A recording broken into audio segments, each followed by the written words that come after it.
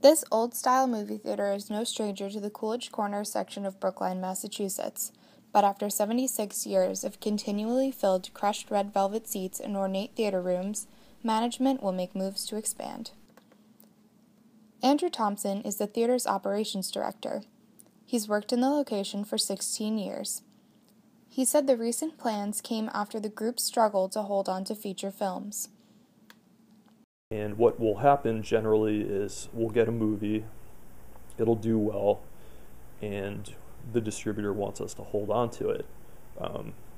But we may, it may have been a month already that we've had it and we want to get a new film, or we've already planned that we want to get something else in. So what happens is if we have space in the schedule and our booker can work this out with the distributor, the film that they want us to keep will get shifted into one of the smaller rooms.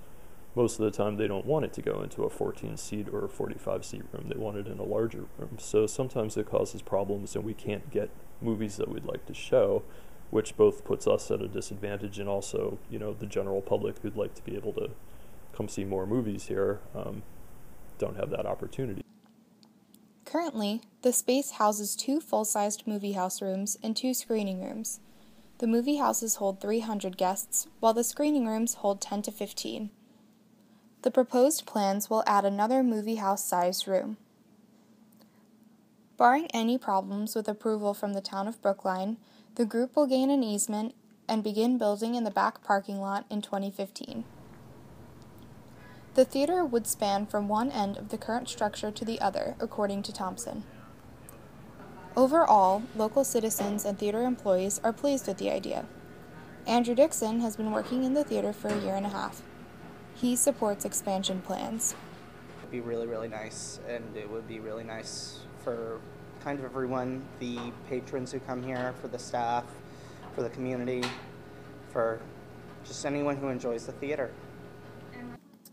Sandy Flishman and her husband live in the area and visit the theater about twice a month, she said. She looks forward to the potential new room. How do you feel about that? I think it's a terrific expansion. It's a wonderful asset to the community, and we love the films that they show here.